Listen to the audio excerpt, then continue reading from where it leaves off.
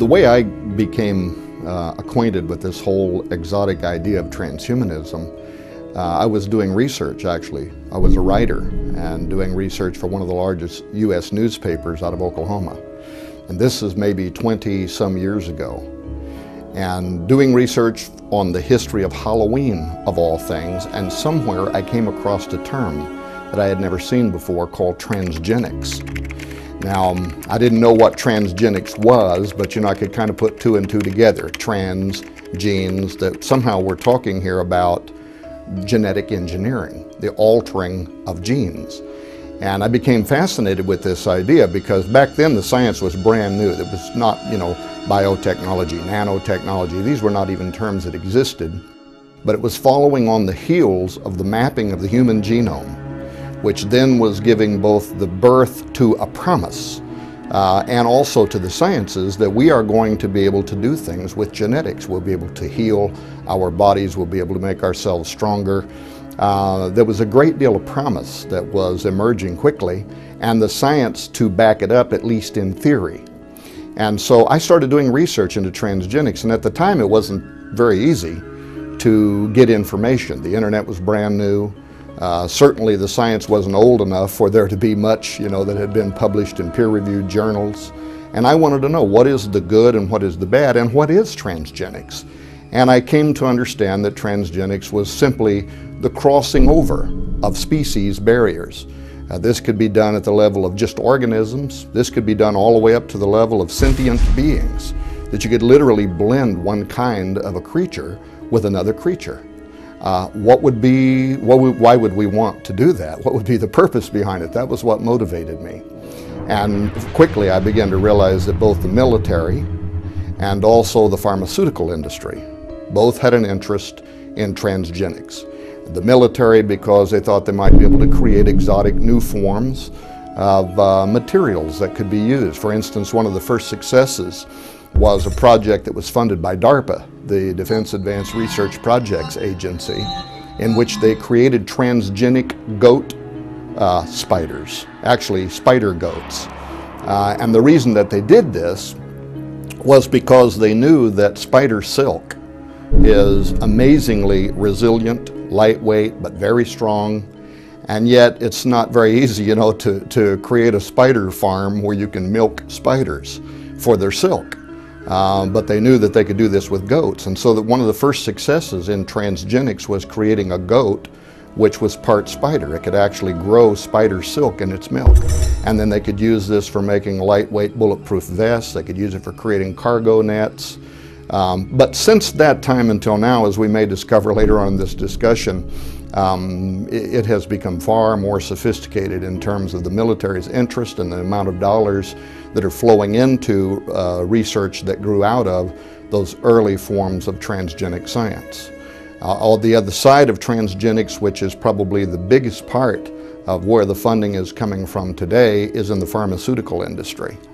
Pharmaceuticals, why? Because the industry often has to labor with the FDA to try to get permission to do testing of new drug therapies on human subjects. It's very daunting, that task, to try to get a promising new remedy potentially for some kind of debilitating disease, and then to be able to take and start trying that medicine, which is unproven on human test subjects, is not easy to do. Well, the pharmaceutical industry saw right away that they would be able to take animals and put human DNA into the animals, create a human-animal chimera, and then they could work around this problem with getting permission from federal agencies to do human experimentation, and now they could test new drugs in human-animal chimeras to see how the human elements of that creature might respond in a way that they're hoping for with these drug therapies.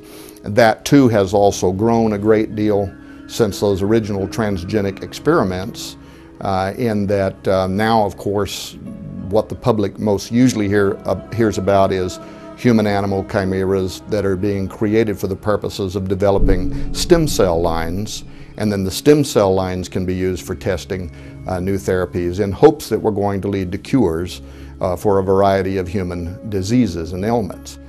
Anyway, it was the discovery of transgenics. And my interest in why we would have an interest in funding research into crossing over species barriers that then led me to discover that behind these emerging fields of science was a new cultural movement called transhumanism. And transhumanists are made up today really of all walks of life, everything from college kids to old hippies to academics and professionals. It has become a cultural movement, and it's quickly growing. It's international. Today there's a Christian Transhumanist Association, there's a Buddhist Transhumanist Association, there's a Muslim Transhumanist, there's a Mormon Transhumanist, and then there's just a Transhumanist Association. And for whatever reason, I've had the privilege of somehow becoming connected with some of the leading figures in the world in this area. In fact, Dr. James Hughes, who was the president of the World Transhumanist Association, when he was still the head of the WTA, contacted me and asked if I would come on his syndicated radio show, which is called Change Surfer Radio. Dr. Hughes is a bioethicist. He teaches at Trinity College in Hartford, Connecticut. He's a sociologist. He was and is really the man, the top shelf, if you will. So I agreed to do his show. And I went on his show, and not very well prepared either, but to debate the ethics of crossing over species barriers in ways that are completely unnatural. And why would we want to do that? Now, of course, as a Christian, and I would probably still consider myself a conservative Christian, I believe in a divine order. In other words, I believe that God was at the beginning of creation, and God, for whatever reasons, placed barriers between the species and ordered that each kind would only reproduce after its own kind. So in the back of my mind, of course, I want to know, what does God know that we don't know? Why did he do that? But then I would say that even if you didn't believe in divine creation, if you are an evolutionist, what we are doing now was not allowed for by evolution either. Natural selection has not done what we are now doing. And so for me, it was a cause for alarm that, you know, they talk about throwing off the balance of nature. We were talking about doing it in ways that a former generation could not have even imagined. So today, the World Transhumanist Association had an original cause. It was really to bring international attention to the idea that through emerging fields of science, we would soon be able to alter what it means to be a human, literally rewrite our DNA, alter ourselves by altering our genetic makeup, create humans, Homo sapiens 2.0. The movement today is often called H+, which just simply means humans plus. A transhuman is in a transitionary state of being. They are human. They are wanting to transition into something else, but ultimately they want to become a post-human, something that has become so radically altered from what we are today as to no longer even be considered to be human. And they imagine creating Homo sapien 2.0 through the use of technology, from neuropharmacology to nanotechnology, genetic engineering, stem cell sciences, robotic assistance, brain-machine interfacing, all of the new fields of science that could have an application for human enhancement is important to the transhumanist movement. Now, the World Transhumanist Association had an original goal of bringing international attention to the movement, and there was a point at which they believed that they had succeeded at doing that. And so they dropped the World Transhumanist Association name and changed it to the IEET, the Institute for Ethics and Emerging Technology. Dr. Hughes is also now the CEO or the president of the IEET, and most of the most well-known names in the world that are also involved in transhumanism, such as Nick Bostrom of Oxford University, are chairs or members of the IEET. So somehow, I never set out to somehow become involved as the nemesis, if you will, of the transhumanist movement, and I've actually became friends with people like Dr. Hughes. He has since been on my radio show. We recently did a series where we were talking about the question, are we alone in the universe, which was raised by the Royal Academy of Scientists out of the UK. And we had him come on and he talked about, future space travel from a transhumanist point of view and how our bodies could be enhanced to make us more adaptable to zero gravity states and things like that.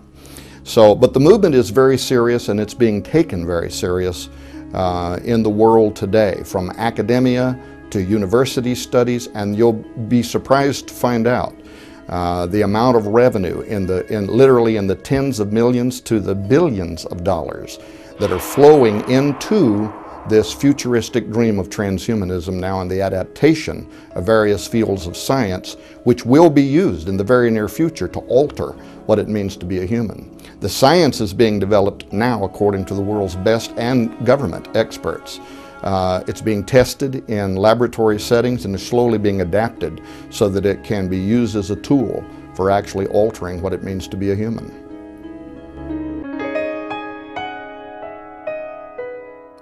With regards to who would be funding, who has an interest, that's where it begins to become really surprising, and it actually is not too difficult to verify even from secular but reputable news sources. For instance, if you were to go to Google today and type in transhumanism, you would find something like 250,000 web pages now around the world that are dedicated to both the study, philosophy, but this new world view called transhumanism. However, if you were to type in genetic engineering laboratories, you'd find more than 24 million websites in the world now dedicated to the subject of genetic engineering, which is, of course, one of the sciences that the transhumanists aspire to believe that this is going to be used to alter what it means to be a human. Now, on the ground, what does it mean? Here in the United States of America, you may remember where a few years ago, 2006, I believe, George W. Bush, in a State of the Union address, called for legislation to be enacted that would prohibit the creation of human-animal chimeras. And he wasn't just talking about embryos for experimentation, because he also talked about prohibiting the creation of exotic human life forms that could be patented. Why would the President of the United States, in a speech of record, be calling for legislation that would prohibit this technology? It's because it's emerging very quickly. And we know now that there are those rogue scientist wannabes, the Dr. Moreaus, who are already raising these to full maturity.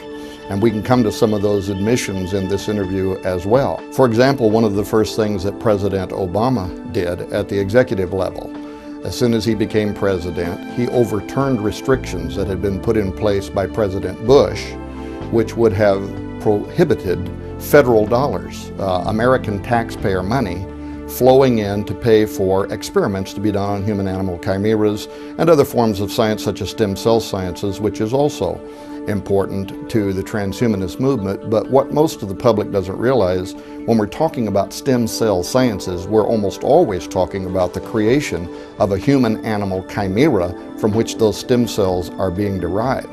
But now tax dollars in the United States from the federal level are flowing into thousands of laboratories. In the state that I live in Missouri, for instance, there is a farm that is raising transgenic pigs that are part human.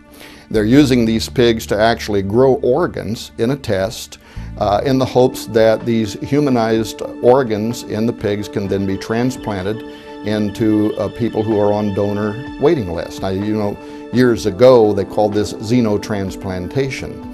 And they had hoped to just implant entire pig organs inside humans, but the human bodies in the tests kept wanting to reject these pig organs. Now though, with human DNA actually growing inside of a pig, we may be able to create an organ that can solve this problem of organ donation. But that kind of funding from the federal level now is flowing into states in a way that had been prohibited under the Bush administration. But it goes deeper. In 2006, a fantastic thing happened. The Department of Health, which is the largest department in the United States of America which funds research into health issues, provided $773,000 to Case Law School in Cleveland, Ohio, for one reason: to develop over a 24-month period the guidelines that will be used, according to their own press release at Case Law School, used for creating policy for human enhancement regarding the next step in human evolution. Max Melhelm, who is the law professor and a bioethicist at Case Law School, was given the responsibility of leading the team of 24 to 36 months field study, if you will, using actual test subjects, human subjects, according to the original press release, would be used for devising how policy, government policy, can be extended to human non-humans. Well, because this started in 2006, and we knew that the target ending date for this study, which was being done not just by Max Melhelm, but law professors, bioethicists, genetic engineers, people who work in the fields of genetic alteration, that within 24 months to 36 months this field study would be done. 2009 was the target date for the report to be issued. So I waited with bated breath. In what way did Case Law School actually use human test subjects to provide what the government wants, guidelines to be used for human enhancement, to set the policy for how, for instance, will the Constitution, how will the Bill of Rights be extended to a human non-human? How much of a living entity has to be human before it can be protected under our laws? Must it be 90% human and 10% something else, 50% human? So I wanted to know. Well, the end of the test came and no public statements have been forthcoming. But what I noticed was that Professor Melhelm now, immediately at the end of the study, started traveling the United States giving lectures at universities. And he's giving two different lectures, and this is the title of his lectures. One is called Directed Evolution, Public Policy and Human Enhancement. And the second lecture he's given now is Transhumanism and the Future of Democracy. And you can go to the Arizona State University, and that second lecture is actually available as a podcast. You can download the lecture, unless they remove it from the time this film is made until the time somebody might go there to download it, but you can actually go and download it. So here you not only have the President of the United States loosing federal funds to go into research on human-animal chimeras, stem cell lines, various kinds of laboratory experiments on humans that could then be applied later on down the road through a transhumanist philosophy, the use of those technologies, but it's actually being funded through the U.S. Department of Health to actually set the policy and guidelines for how the law will be applied to human non-humans. It even goes deeper. The Defense Advanced Research Projects Agency, DARPA, has for over the last decade been funding to the tune literally of billions of dollars research into what they call the extended performance warfighter. They have since removed the document, the original document on the extended performance warfighter program from DARPA's own website, but a person can Google and find the same articles that were originally published being cached across the internet. The interesting parts about the extended performance warfighter is that it even includes literally altering the DNA of soldiers. The public may more commonly hear this referred to as super soldier technology. But it got interesting this year. The 2011 budget for DARPA, which can be downloaded at Wired magazine if a person wants to go and read the DARPA budget, allows millions of dollars for what they are calling biodesign. Biodesign is actually outlined in the budget. The purpose of it has to do with immortalism. The purpose of it is to literally discover how cellular destruction occurs and why in regeneration of cellular decay, we as humans don't wind up at 100% again and we begin to age. And DARPA has an interest in figuring out how to get around the decaying process of cellular life. And they used the term creating an immortal organism. But it's more than just an organism. They consider it to be potentially a lethal force that can be used in military application. Wired magazine actually referred to it as a living, breathing creature. And DARPA admits that the force of this living creature, this immortal organism could be so potent that it ought to also have what they called a kill switch introduced into its organism, so that in case it gets out of hand, we could throw the switch and stop it, or if it became available to our enemies, we could throw the switch and stop it. So that in the United States, we know that from the federal level, under Obama, revenue is flowing into this research. We know that from the U.S. Department of Health, revenue is flowing into this research. From the Defense Advanced Research Projects Agency. And if a person wants to do their homework, they'll find out that it's also the Air Force, the Navy, the Army. All of our military laboratories are funding now, to the tunes of millions and billions of dollars, research into fields that also include the altering of their soldiers for the purposes of having total battlefield domination in the future. But a person should also be aware that this technology is not just limited to the United States of America. In Australia, in China, in Great Britain, all around the world, literally tens of thousands of laboratories are receiving both federal and private funding for this kind of research. In the United States, even when Bush had called for restrictions on federal funding, it didn't stop the research here. It simply was being done through private grants and private dollars. There were no laws that were stopping people from doing human-animal research here. But now it starts to get really interesting in that even the scientific community is making admissions, which of course I was suspicious of anyway for some time. There was a Reuters article about 6 months ago called "Scientists Want Debate on Animals with Human Genes." And it turns out that the scientists that were being interviewed were the same scientists that 24 months ago were involved in what was called the human embryology discussions out of Great Britain. Laboratories wanted to receive federal funding, public money, to finance their investigations and experiments, which included altering humans and altering animals, at least at the embryonic stage. And there was such public outcry in Britain about it that the government decided to have a public forum, and they allowed different people, ethicists, bioethicists, even religious scholars, to weigh in on the question of whether or not it would be ethical to begin altering humans at, of course, in the beginning, the embryonic level, but later on perhaps to full maturity.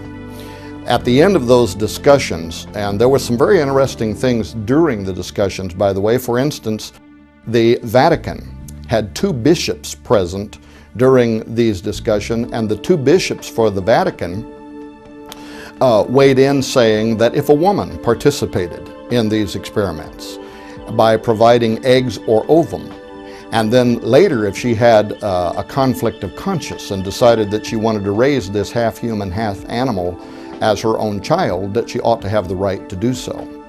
And I believe that the Vatican's bishops were not really making that argument in sincerity as much as they were trying to illustrate the tortured ethics, the kind of unanswerable questions about, do they have a soul?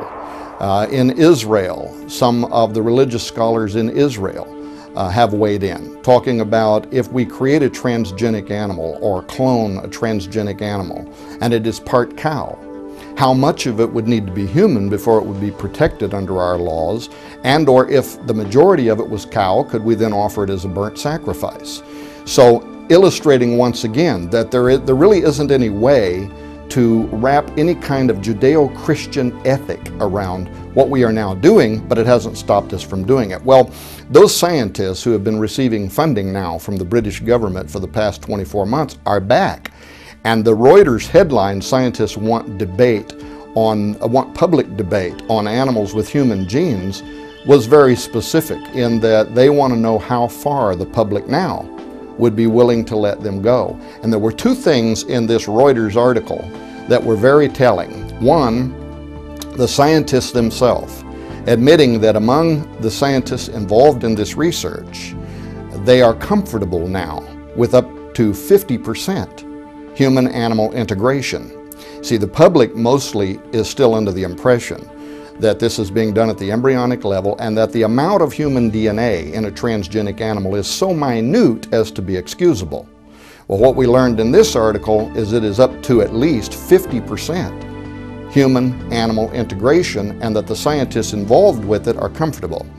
But where they want the debate to go now is, can we raise these to full maturity in the public's knowledge and experiment on part humans, part animals that are fully grown?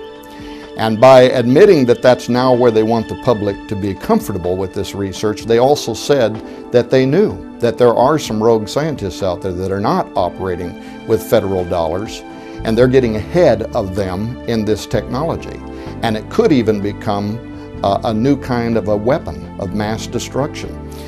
It could at a minimum become a molecular biological nightmare, because now by crossing over species barriers in ways that neither evolution nor God allowed for, we are completely uncertain about how, when this gets out of the box, where it may lead us. To answer the question, what would be the benefits of transhumanism through the eyes of a transhumanist?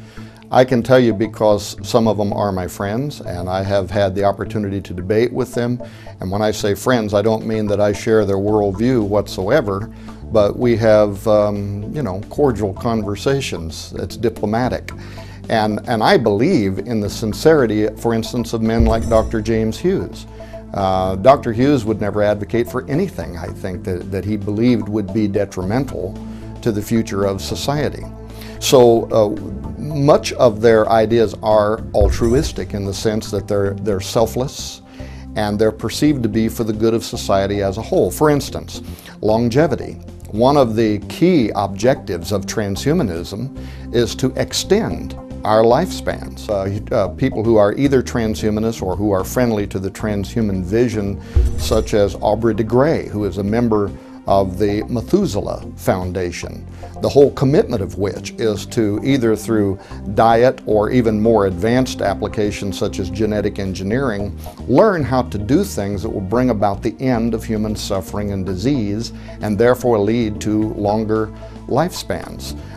Learn how, through genetic engineering, for instance, to perhaps turn off what is happening when tumorous cancers are growing in our bodies. So that not only do they intend to enjoy the benefits of longer life in the future as transhumans, Aubrey de Grey is saying now that if you're 50 years of age when you're watching this video, there's a very good chance you could live to be as much as 1,000 years old with how quickly this science and technology is advancing. But the transhumans don't just want to extend life, because, as you know, some people watching this might say, you know what, why would I even want to live to be 1,000 years old? I'm kind of ready to get out of here now, you know, with the way that the world is going. So the transhumanists also consider that, and it's not just a longer life, but it's a happier life. It's a healthier life where we're stronger and we've been enhanced cognitively. Through neurosciences now, we're learning things about the brain. We're learning the portion of the brain that leads to depression also leads to euphoria. And if we could learn how to control those portions of the brain, we may develop natural treatments for persons so that they could be happier, so that they could escape from depression. So that would be one of their ideas. Of course, enhancing our bodies so that we're stronger. The elimination of pain. You know, right now I go out and dig a hole, and within 1 hour, man, I'm ready for some cold tea and a place to throw up my feet. But these future enhanced bodies would be able to perform at levels that, you know, perhaps only 25-year-old weightlifters right now do it, and we would be talking about people who may be 150 years of age that can run for miles. Also cognitive enhancement, so that we not only eradicate diseases such as Alzheimer's, but we actually are able to modify the brain in ways where it is enhanced to be able to think at you know, teraflops faster than we can now, and also to be able to even interface with computer systems of the future, sort of like the Matrix, you know. Plug in, download, and all of a sudden I know Kung Fu. So, and these are perceived to be true benefits to humanity. We have better lives and we're better off as a result. Now, they also have some very exotic ideas about future humans and why they would be happy in particular ways. For instance, among transhumans is a segment that's called post-genderism. Post-genderism actually has grown out of the feminist side of the transhumanist movement. And as you know, feminists have been at war with their gender identities and the roles that society places on them for some time.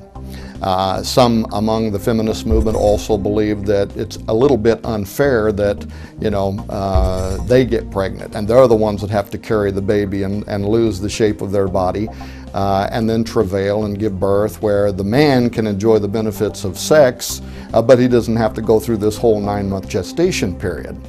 So in transhumanism, there are some very exotic ideas such as post-genderism, the idea that we will be able to develop androgynous beings, morphological beings, who will take the best of what it means to be a man and the best of what it means to be a woman and actually have a new form of life that is both man and woman, who can enjoy the benefits of things such as sex, which I mentioned a moment ago, but without the burden of having to become pregnant, having to carry a child for 9 months.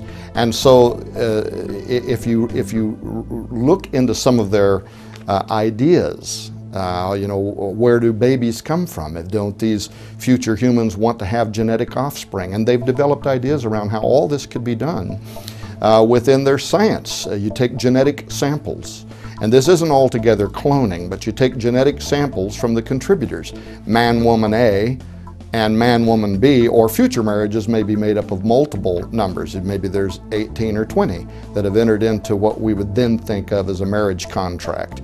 And those ones that want genetic offspring can all provide samples of their genetics. And then this is taken to a specialized pregnancy center or birthing center of the future. And through some form of super in vitro fertilization, those genetic samples are placed inside of an egg which has had its nucleus removed, which is also probably donated from one of these men-women. It is treated with chemicals or with electricity like we do with cloning now. And it jumpstarts spindle formation, cells begin to divide, and a new man-woman made up of multiple partners begins to grow and becomes an embryo. And if that sounds incredible to you, in Britain just this week, the first baby from 3 parents was born. The science has already been perfected. We're already doing it. It's not as if this is as futuristic as it may sound. We're at the beginning of the gate now, but we've come through the door. The gate is open, and we're walking through it, and we're moving that direction. And they're imagining how this science could be used in ways that, in their mind, is beneficial to humanity. We no longer have the burden of gender roles. Now, what do psychologists say about a baby?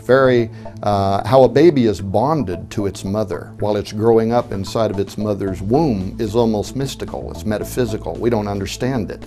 A baby is born and even already knows the tone of its mother's voice.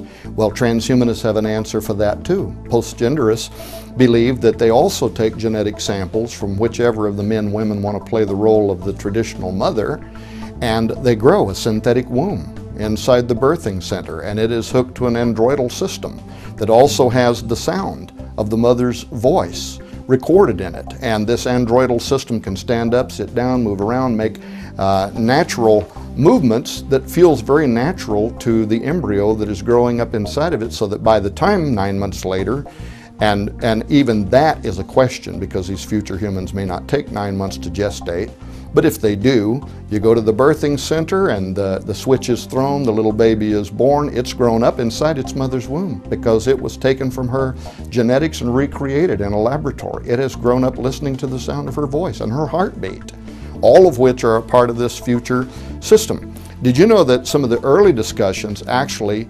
were around creating clones who would then be anesthetized, not even aware that they're alive, and their wombs would be used for gestating these children, and then afterward the clone, if not legally defined as a human, could be discarded. It would simply be a system for saving man, woman A from the burden of having to carry a child. But many of the, even within the transhumanist, philosophical community, simply couldn't tolerate that idea, and so they advanced it to growing a synthetic womb which could then be used for the gestation period.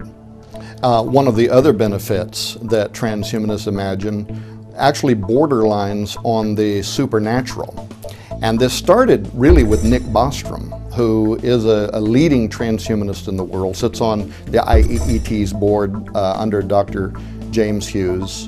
Nick Bostrom actually earned his prestigious seat at Oxford University by writing his thesis on transhumanist values. And thankfully for the rest of us, Dr.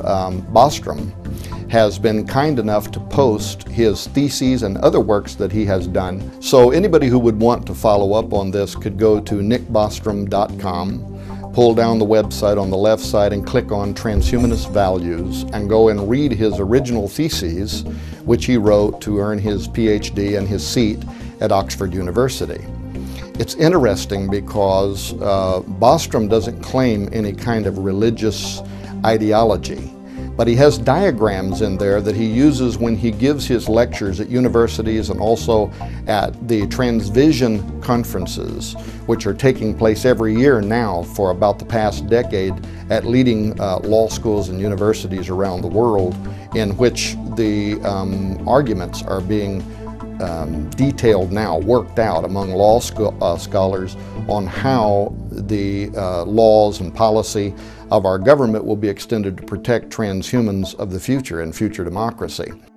But if you click on it and you look at some of the charts that he has created, for instance, he has one that's kind of a large rectangle. And in this rectangle, he describes this rectangle as representing all possible modes of perception, modalities, sensory modalities. Down in the corner, he draws a small circle, and he says this circle represents humans.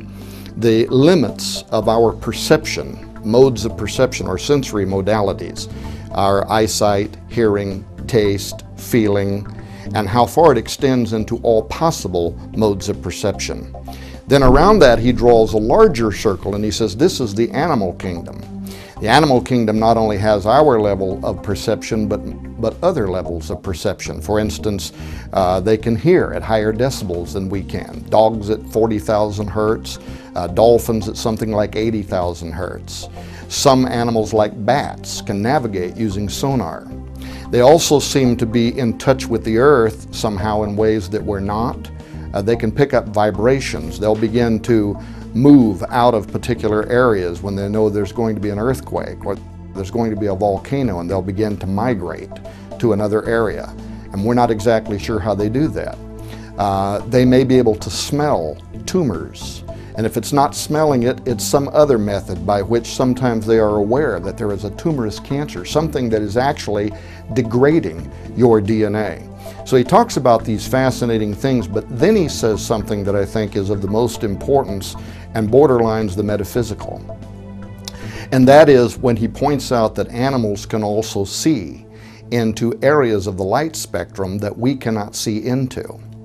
And that is viewed in transhumanism as a future benefit, and even one of the causal reasons we would want to merge ourselves with the animal kingdom so that we can open these new modes of perception into realities that right now we are blinded to.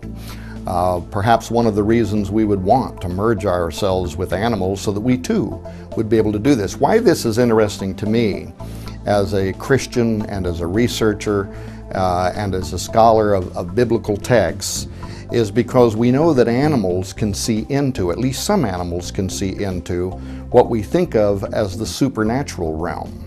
And it isn't just extra biblical texts that seem to imply this, but even in the Bible. For instance, the story of Balaam's donkey. Balaam gets in trouble because he's prophesying against Israel, which he's been ordered, by God not to do. And so now he's on his donkey and he's going down the road. Well, the donkey can see something that Balaam cannot see. There's a large angel standing in the middle of the road with its sword drawn, and it's going to take off dumb Balaam's head. And Balaam doesn't know why the donkey keeps turning out of the way, and so he keeps kicking him to get him back on the road, and the donkey's trying to save his life. A great deal of extra biblical research has also been done that seems to show that animals sometimes are responding to something that we can't see. And in fact, probably the average person, at least at one time in their life, saw their dog growling at something that isn't there as far as we can tell, or maybe even behaving in a way. You have a dog that's vicious, it's brave, it's not afraid of anything, and then all of a sudden a strange feeling comes over you and the dog senses it too, or the dog may even run and hide under the bed. So they seem to be reacting to something that we can't see with our eyes. And in the traditions and in the histories of the world, owls come, and owls serve with the goddess Hecate, the goddess of witchcraft. Other areas of witchcraft where cats are used as mediums through which we are communicating with the spirit world. That idea has been with humanity since forever, but what made it real to me, of course, is the depiction out of the Bible, at least in one illustration, where an animal can see something the humans cannot see. That is definitely in the back of the mind of many of these transhumanists. And they are bravely wanting to go where no modern man has gone before in breaching that barrier that is between us and them. This is so true that now the Templeton Foundation, which has been funding an entire series of lectures over the last several years at the Arizona State University on transhumanism and the future of democracy, have played off of what Dr. Bostrom began talking about, and many of what the university students are now asking about. How do we separate our humanity? If we change ourselves physiologically, we enhance ourselves to humans 2.0, do we also change our soul? Do we change our spirit? Do we even have a spirit anymore?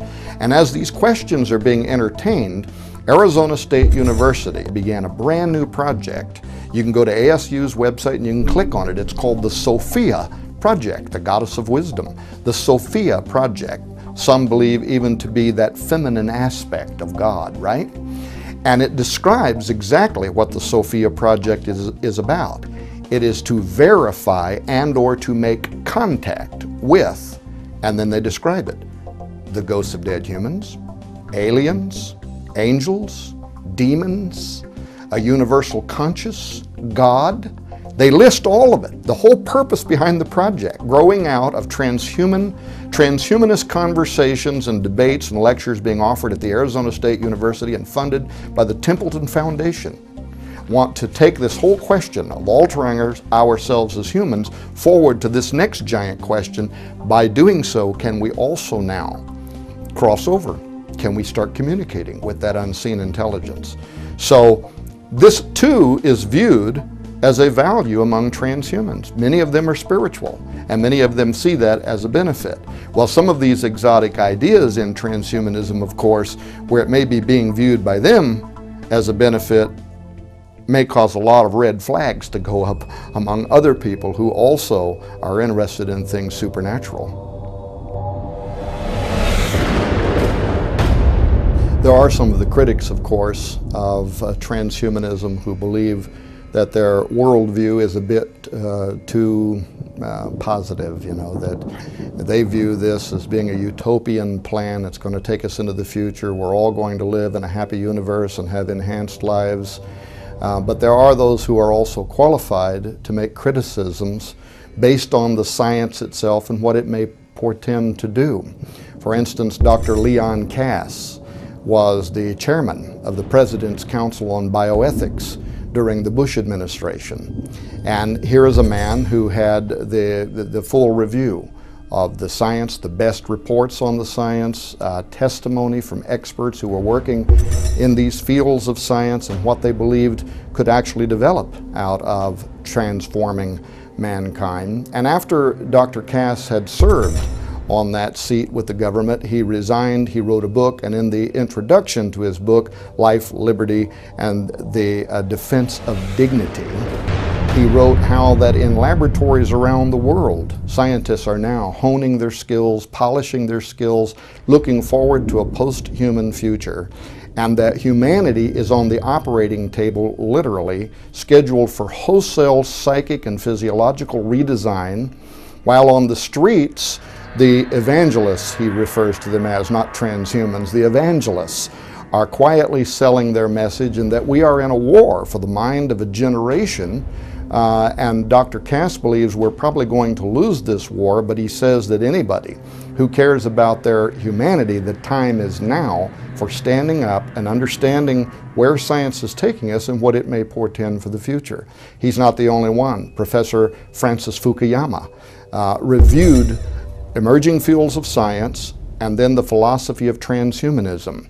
And he wrote a white paper on it in which he considered the combination of those two to probably be the most dangerous science and technological and philosophical concepts in the history of mankind, which he believes could very quickly lead to an extinction level event. The Birkbeck Law School in Britain is one of the most famous law schools on earth for teaching CSI students, crime scene investigators. And they put out a press release about 18 months ago now in which they said that they will need to design future classes for crime scene analysis which has been perpetrated by something that is only part human. The whole point was that everything we know about forensics, about profiling, might not apply if we're trying to track down a serial rapist who is part wolf, because he may have a bloodlust, he may have a difference, his mindset, his instincts, everything about him may not fit anything that we understand. And this is considered to be such a real possibility, by the way. It isn't just the Birkbeck Law School. This last year in California, a House Foreign Affairs Committee hearing in the state of California that was chaired by Democrat Brad Sherman, who's actually best known for his expertise in the spread of nuclear arms among terrorists, chaired this meeting. A writer for Congressional Quarterly, Mark Stenzel, attended the meeting and came out of it flabbergasted, because what the meeting was all about is future terrorism conducted by transhumans. And he said that the entire hearing, a congressional hearing, he said sounded more like a pitch for a sci-fi movie than it did a sober discussion of scientific reality, because he said they were talking about superhumans, super intelligence, artificial intelligence, and super animals that could soon be on the battlefield or even in our neighborhoods for domestic reasons, a lethal force for which we are not prepared. The government is so concerned about where transhumanism may take us in this regard that they consider this now to be the fledgling start of a new arms race. In the way that in the past between the Soviet Union and the United States we were in an arms race over nuclear arms, transhumanism is the near future arms race, and it is considered to be of such importance that the top scientific mind at the Pentagon, the Jasons, J-A-S-O-N, that's the name of the top scientific minds at the Pentagon, put out a press release recently called Jasons Fear Brain-Modified Foes, in which they were talking about this technology in the hands of our enemies. And what they were saying was, we have to get at the forefront of this technology. See, this is how we're going to be forced into this. It's not a matter of whether we should or whether it's ethical. We have to do it, because if we don't, our enemies will, and then they're going to subjugate us to their will.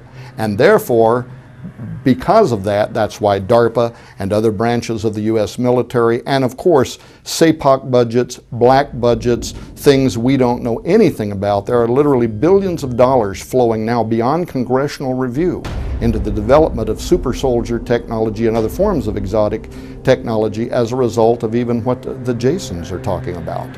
So there is this other side of this transhuman utopianism that is very concerning to a lot of great minds. And I can tell you that even on the ground now, already, the parts that are already being played out are raising alarm bells. For instance, the related science of genetically modified foods. We are already finding out that by unnaturally crossing over species barriers and creating potatoes that have moth genes in them and other variations of foods, that these foods do things. They have unintended consequences. Tests that are being done now in Britain where they're raising fields of genetically modified crops, and downwind the populations are developing respiratory diseases that are unusual, that are starting to skyrocket. There have been suppressed scientific studies.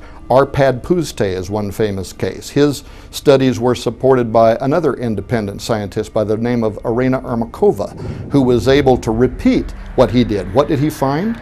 He took rats and he forced these rats to eat genetically modified foods. They began developing tumorous cancers. Their offspring came in at half weight and died at half life. This was all done in a laboratory setting which was immediately being suppressed by a giant corporation whose name I won't mention, but who literally stands to lose trillions of dollars in the future, and therefore they are highly motivated to suppress these findings. And only because of Greenpeace and some others who have been involved in lawsuits for over a decade to force these documents to be made available to the public are we just now being made aware of some of the things that are happening in the real world. One of the test studies showed that they would put rats in a cage and starve them. And then they would place genetically modified potatoes here and natural organic potatoes here, and when they open the cage doors, the rats will run to the organic product and they won't even eat the genetically modified crop unless they're starving and have no other options, and then they'll eat it. And you gotta wonder what God's little creatures know about these products that we don't know, but we very well could be opening a door to a molecular biological nightmare, to a crossover between humans and animals, or genetic foods that probably not for a decade will we really understand what the impact on our health is going to be with some of this genetic modification.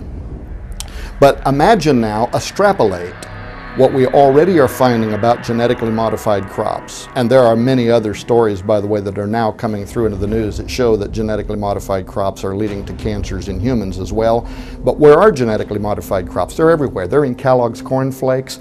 Genetically modified soy is in food products in every store in the United States of America. This bear has already come through the door and there's no putting it back. So now we're riding the bicycle while we build it. The human population is the guinea pig. We're already doing the science and we'll wait and see how it turns out in the future. But imagine when we now take that same approach to living sentient beings. And now we have genetically modified animals and genetically modified humans that are in the environment, and they are crossbreeding and interbreeding one with each other. Very quickly we could have a human form of mad cow disease. If you're sitting in a restaurant eating goat cheese that contains human DNA, we don't know what the impact of that is going to be on a human. We certainly know what it did to cows and the kinds of brain diseases that it created in them when they were eating their own DNA, when they were eating their own product. We just simply don't know. Prion contamination. Wired magazine recently wrote a special article called Farm Animals, P-H-A-R-M, Farm Animals Crank Out Drugs. And the article was a positive spin on developing pharmaceuticals in transgenic animals. What the public doesn't know is that the writer for Wired magazine contacted me first and wanted me to be part of that special series at Wired magazine because they had come across an article that I had written at WorldNet Daily, which was raising some cautions about, tinkering with God's plan. So the writer, Elizabeth Svoboda, contacted me. I like what you have to say. I want my article to be balanced for Wired magazine. Would you be willing to send me some issues, nutshell some issues that you believe should be, the cautionary side of this science? So I did. I sent it to Elizabeth Svoboda. About 3 weeks later, when the article was published by Wired magazine, nothing I had said made it into the article. It was all positive about farm animals, P-H-A-R-M. So I emailed Elizabeth and I said, well, I guess nothing I said got written into the article. She said, no, everything you said was in the article, and it got censored out by the editors at Wired magazine because they didn't want the public to be bothered by these issues. They wanted to put a positive spin on it. Well, then I went back and read the article, and I knew she was telling me the truth because there was a particular line that I had used in which I said we might want to be careful tinkering with God's plan. That's a very specific phrase. When I went back and read the article, I saw where a scientist by the name of Vandelavore said, now some people might say we shouldn't be tinkering with God's plan, but, she said, if we find a cure for cancer through a transgenic animal, we won't hear the public saying you shouldn't be doing that. I didn't do it, but I wanted to email Miss Vandelavore and say, have you watched the movie with Will Smith, I Am Legend? Because that is exactly the scenario with which that film opens. You have a molecular biologist or a geneticist sitting in front of a television on somebody's talk show saying, we have found the cure for cancer. How did they find the cure? They merged human and animal DNA because some animals are more resilient to cancer. And out of that, they created a vaccine. And they vaccinated all of the earth, and everybody celebrated that we have found the cure to cancer. Now the scene changes, and it's 2 or 3 years down the road, and almost all life on earth is dead. Why? The unintended consequence, a form of human rabies developed because something that was not natural to us now was bridged into our physiology by crossing over into the animal kingdom. And by the way, that is a very real scientific possibility, but it isn't stopping anybody. We're doing it anyway. So there definitely is two sides to this coin in terms of what transhumanists are aspiring to through the use of these new sciences: biotechnology, nanotechnology, neuropharmacology. They all have great ology names and ism names. But what they may do is lead us literally into the fulfillment of biblical prophecy.